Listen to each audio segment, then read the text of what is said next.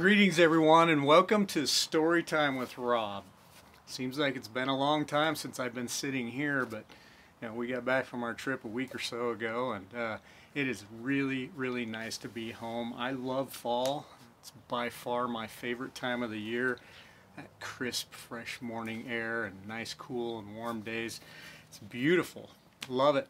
And you can see we harvested some stuff from our little garden, and wife's got the decorations out, so it's just a beautiful time of year. So my story today comes from a book by one of my teachers in college, George Durrant, and he was a phenomenal teacher, one of the best, and I just want to share a story that he wrote, and hope you enjoy it. This is from his book, Look at the Sky, by the way, if you're interested. I've been told that a traveler driving through Manti, Utah stopped, rolled down his car window, and asked a farmer unlocking a gate near the road, "How do I get to Salt Lake from here?" The farmer replied, "Well, you can go up several miles, then turn left, go through Moroni, and continue on to Nephi.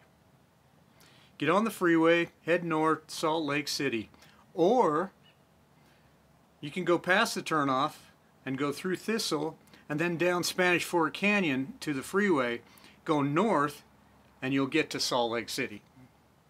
After considering the alternatives, the visitor then asked, "Does it matter which way I go?" The farmer, who now had the gate opened, replied, "Not to me it didn't." I thought that was funny because it really doesn't matter to him. Some things don't really matter, but other things matter a lot, okay? For example, directions for getting to some places could be confusing for a time, but eventually you'd get there in the end. It doesn't really matter what route you take or which directions you follow. However, the directions you follow to arrive to happiness matter a lot. Because if you go the wrong way, you may never get there. The directions to happiness matter more than the directions to any other destination. Sometimes, as we travel through life, we get confused, take some unwise turns, and begin to travel the wrong way, the way to unhappiness. The consequences of going the wrong way are illustrated in the following story. This is one of my favorite little stories that he wrote. Two beginning but lucky deer hunters, it being hunting season right now, had shot a big buck. They were dragging it to camp when an experienced hunter came up the trail, observed that they were pulling it by its hind legs. He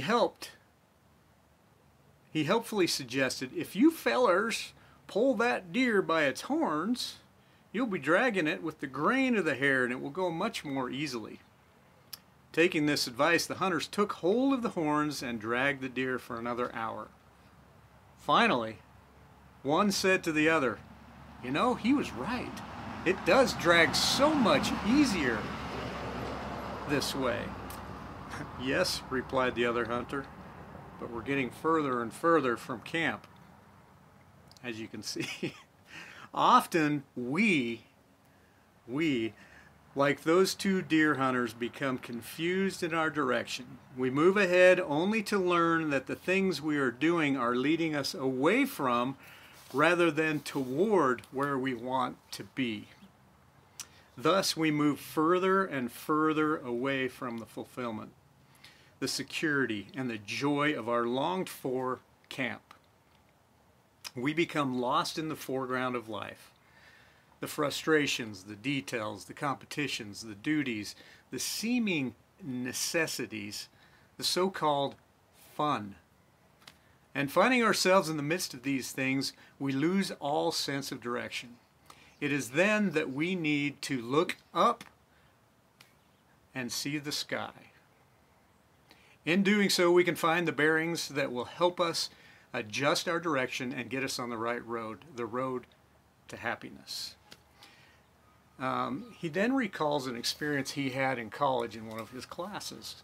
And I can relate to this because I was an art major in college myself. He said, I recall the first art class I took, way back in my early college days. It took all the confidence I could muster just to enroll in the class. I knew that everyone else in the class would be Leonardo da Vinci's, and I'd suffer much self-inflicted humiliation as I compared my meager abilities with theirs. I did my first painting for the class in watercolors. It turned out a little better than I thought it might when I first put the paint on the paper. Even so, I was shocked and filled with fear when the teacher announced, I see that most of you have completed your first painting. So let's all put them up here along the wall. And when they are all in place, we will criticize one another's work. I thought to myself, I didn't know we'd have my picture up on the wall to be criticized. If I'd had known that, I would have never taken this class. But having no choice, I reluctantly put my picture on the far right of the display. I hoped that the criticism would begin with the pictures on the left side, and maybe the class time would end before it was my turn. Or I hoped at least they'd use up all their criticisms on the other paintings before they got to mine. As the discussions of the first few paintings were taking place, I didn't say anything about anybody else's efforts. I hoped my silence would indicate that I had no desire to criticize their work, and then, if they were good Christians, they wouldn't say anything about mine either. But the clock moved so slowly and the discussion so rapidly that with 5 whole minutes remaining, all eyes except mine focused on my work. My insecurities made it so that I could not muster the courage to even look up. As everyone looked at my painting, there were several seconds of silence. I've been there. I know what this feels like. Then I heard a girl's voice in a quiet, kindly tone. She said, I like the sky. Those 4 words gave me a small feeling of confidence. I lifted my eyes and looked up at the painting. To myself I said, by George, that is a nice sky. From the other side of the room, a fellow spoke up. But he's got the foreground all fouled up. In my mind I responded, why don't you look at the sky? And then I thought, next time he won't be able to say such a thing because next time my foreground will look as good as my sky.